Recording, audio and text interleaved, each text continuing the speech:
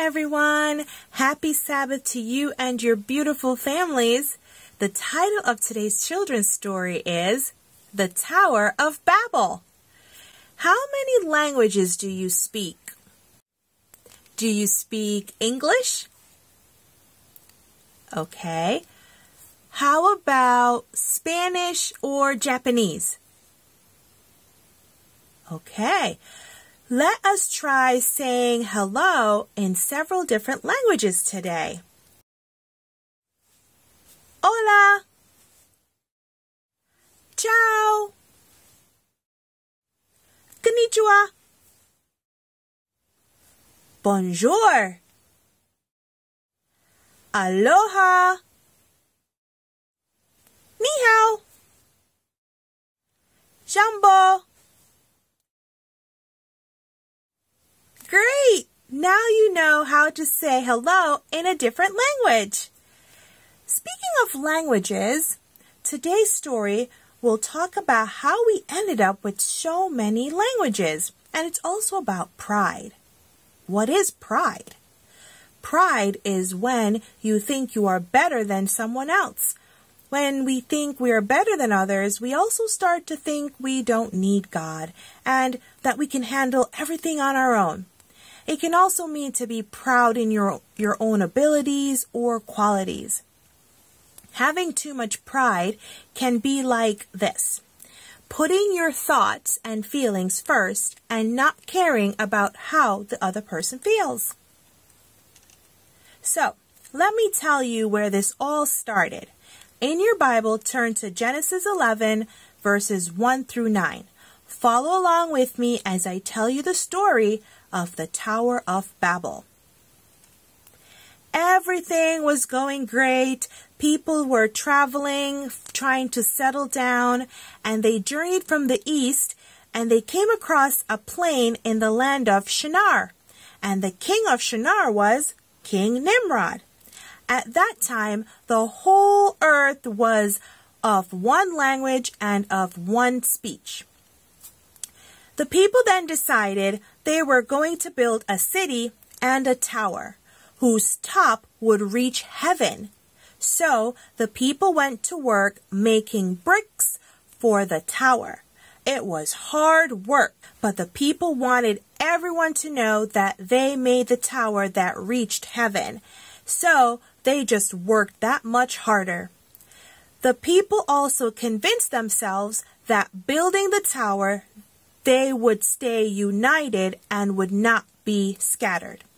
Their pride had taken over at this point too, and all they were thinking about was that they would be known in all the world for building the biggest and best tower ever. God could see what was happening and decided to come down to earth and see the tower the people were building. God could tell the people's hearts were no more focused on him, and they were only focusing on themselves and the tower. He was disappointed and angry with them. God said, "I see that the people think they can do anything because they all speak the same language. They have already begun to turn away from me, and soon there will not be anything good left on this earth. All there will be is sin. I will mix up their language so they won't understand each other. This way, they won't be able to work together to sin against me." After God said this, the people could no longer understand each other. It seemed like they were babbling and making funny noises. All the people suddenly spoke different languages. Some spoke French, bonjour. Some spoke Spanish, hola. Others Chinese, and many other languages. They were very confused. And so, this was the beginning of the languages. From there, the Lord scattered the people all over the whole earth. It is interesting because when people started building the Tower of Babel, Babel meant gateway to God. But after God mixed up their language, it meant confusion. Even the word Babel that we use today is said to come from that day when everyone was babbling with confusion. So you can see how God does not like it when we're filled with pride. The people could have done amazing things for God when they all spoke the same language, and they could have been unified that way. Instead, they decided to do something against God's will and build a tower just so other people would notice them and call them great. The opposite of pride is humility, or to be humble. The way you can be humble is by realizing that everyone is special. Each of us might have our own way of doing things, and we may be very good at some things, but we're all special in God's eyes.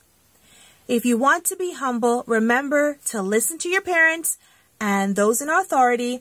Be kind to others instead of putting them down, and don't forget to read your Bible and pray. By doing these things, you are not just focusing on yourself. After all, pride just brings destruction. Let's pray. Father, we thank you for helping us to work together as your church.